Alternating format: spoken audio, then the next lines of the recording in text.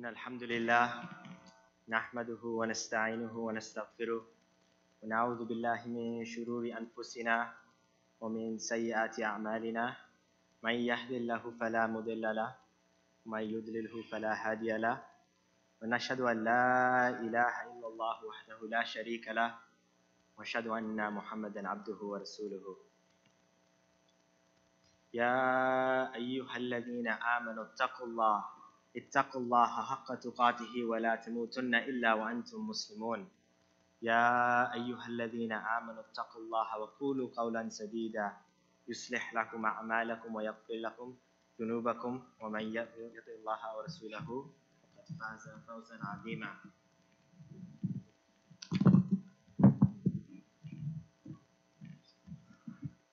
I bear witness to the oneness of Allah, to His magnificence, His omnipotence, His might, His glory, to His being the creator and sustainer of all things, the giver of life, the guider of hearts, the master of the day of judgment.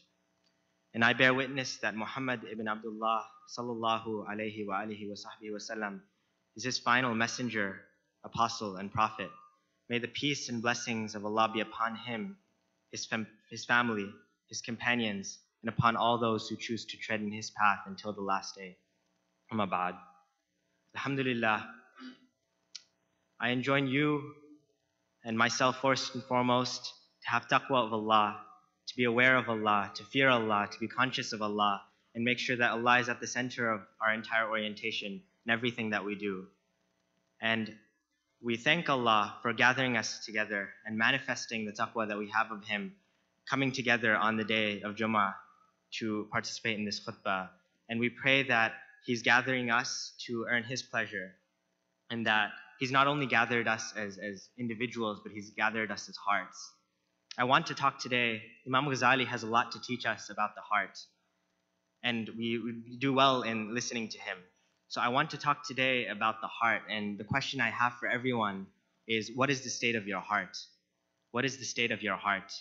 If I choose to talk about something, let's say I chose to talk about wealth, then some of us might be blessed with wealth and some of us might not. If I went and talked about the taking advantage of our youth, some of us might be youth, some of us might not. If I talked about some struggle or addiction that we have, some of us might have that, some of us might not. But every single one of us has been blessed by Allah with a heart, and we're supposed to take care of our heart. And so I want to ask you, what is the state of your heart? Because if we look in the Western world doesn't really think about the heart much. As long as it's beating, it's fine. They consider it just a piece of flesh. But in our religion, the heart is just not a piece of flesh. It's the seat of our soul. We consider in Islam that the heart is the seat of our soul. When when Allah subhanahu wa ta'ala revealed the Quran upon the Prophet sallallahu alaihi wasallam, He didn't reveal it upon his mind or his aql or his brain. He revealed it upon the Prophet sallallahu alaihi wasallam's heart. And the heart is what keeps us alive, not just physically, but it keeps us alive spiritually as well. And even if we look at the heart in terms of physical matter and physical form, it's still an incredible, remarkable thing. The heart that we have on an average beats 60 to 70 times every minute that we are alive. In the course of our day, it's beating over 100,000 times. In that time, it's pumping over 2,000 gallons of our blood across about 60,000 miles of vasculature. So the heart is an incredible thing. 60,000 miles is 2 times the circumference of the earth.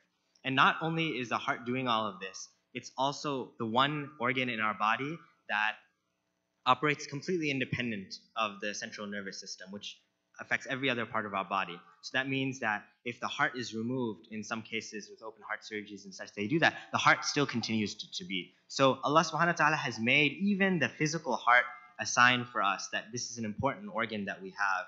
And the heart is also the only thing that does not stop to rest at any point in our lives. Every other muscle, every other organ, every other limb will take rest, will stop at some point to rest, to recover. But the heart, through our 40, 50, 60, 70, 80 years of life, however long Allah has blessed us to live, He has allowed the heart to function for us. And in this is an incredible blessing. And a lot of people, people seek miracles all the time. They do all kinds of ridiculous things to find miracles. They get high, they do drugs, and they seek out experiences. But all you have to do is put your hand on your chest and feel your heartbeat. When was the last time you did that? The heart is an incredible thing. So if you want to experience a miracle, just remember the physicality of your heart.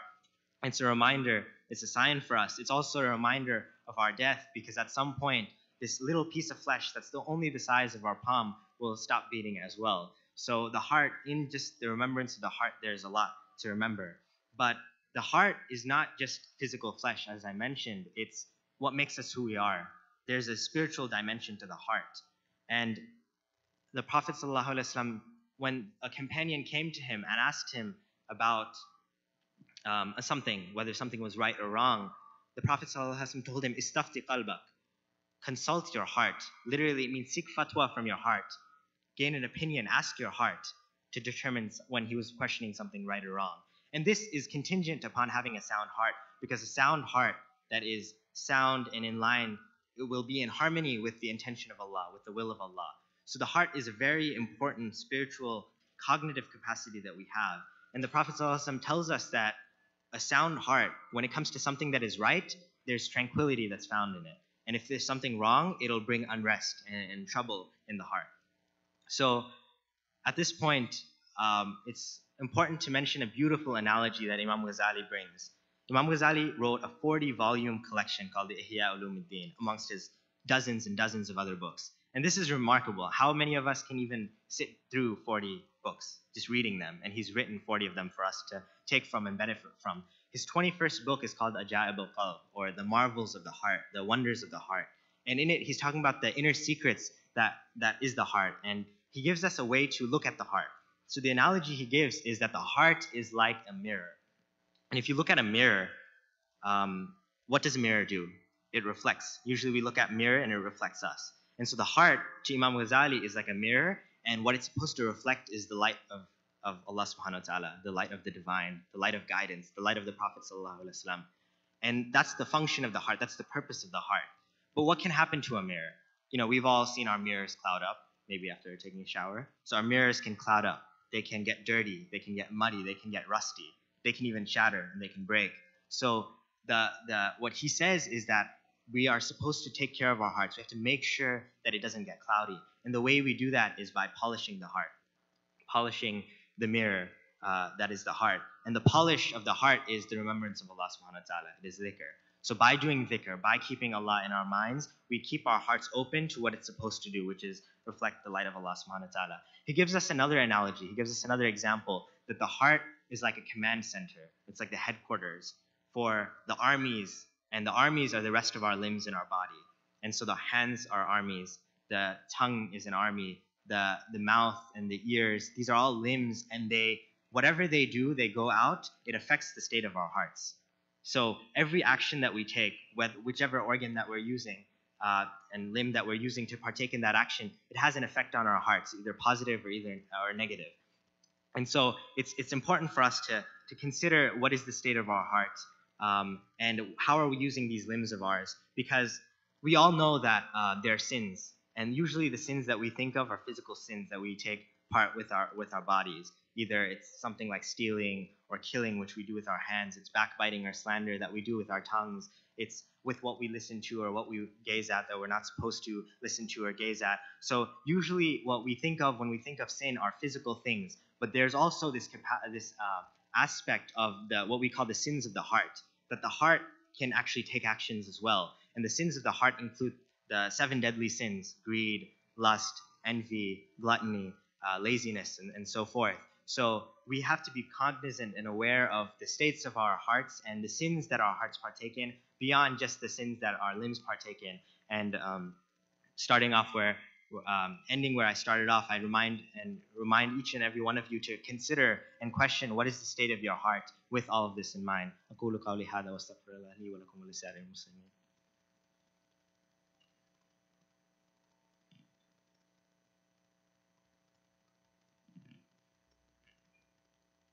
Bismillah, walhamdulillah, wassalatu wassalamu ala rasulillah, wa sallallahu alayhi wa alihi wa sahbihi wa sallam. We've been speaking about the heart and the importance of having sound hearts. It's a bit of an abstract and theoretical discussion, so I wanted to bring it back to something very practical that most of us are dealing with, especially the young people. we live in the digital age, and this age, what's part and parcel of the digital age is social media. We live in an age of social media where people, there's so many social media platforms like Facebook and Instagram and Twitter and Snapchat and so forth. So I've been thinking about this a lot, and I really think that when social media debuted and came out, Shaitan had a field day.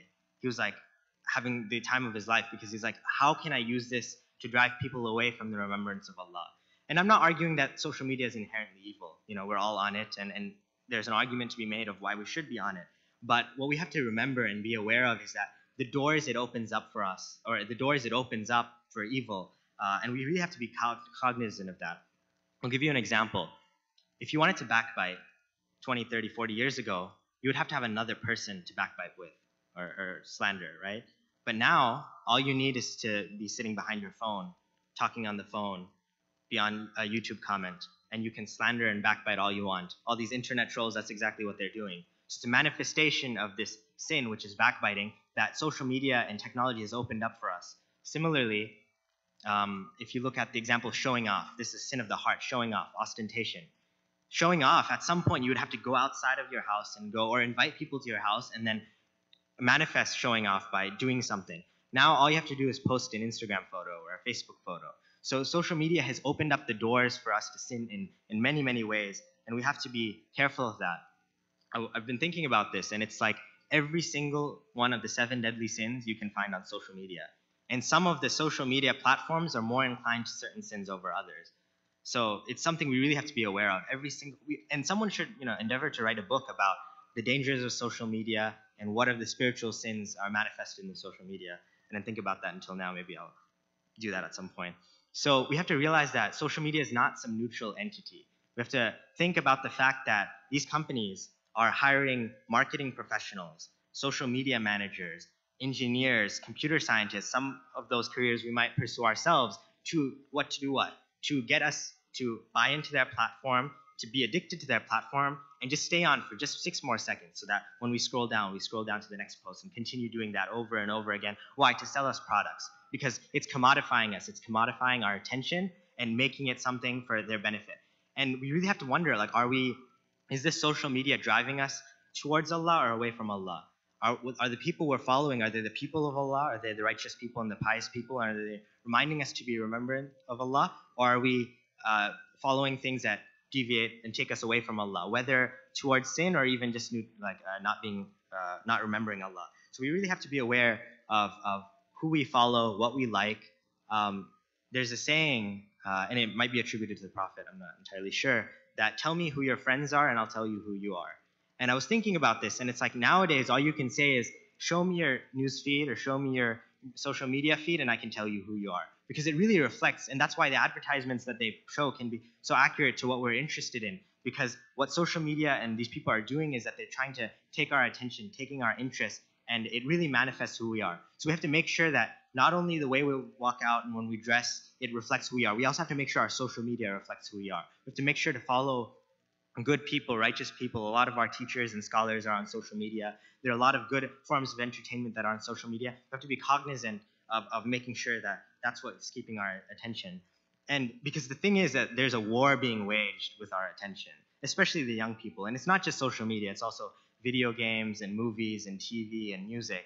I mean, I'm sure all the young people here play Fortnite. And it's a tragedy in my mind, hours and hours and hours that are going away playing one video game. And they're doing the same thing over and over again. And these things are meant to be addictive.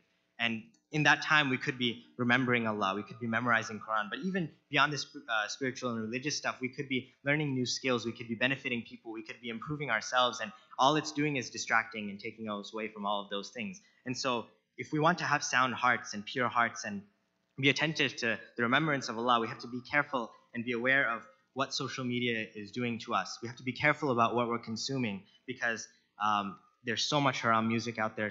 There's so many haram movies and videos, and probably the majority of these things are unacceptable. So we have to do our best and find good forms of entertainment that's out there. And there are plenty of options. I mean, I get in trouble a lot for, I won't stop talking about this show on Netflix. It's called Resurrection Ertugrul. And I'm sure many of you have watched it. And to those who haven't, really check it out. It's much better than Game of Thrones and all of the other terrible shows that are out there. It's a Turkish show that tells the story of Ertuğrul Ghazi, who was the father of Osman I, who founded the Ottoman Empire. It's an incredible show that I just did a podcast with a friend of mine about it, and it's like it can teach us so much about being Muslim because it's showing us lived Islam. These people are praying and they're fasting and they're going out and fighting the enemy, and they're going and it shows you how to be a father. It shows you how to be a son, a wife, a husband.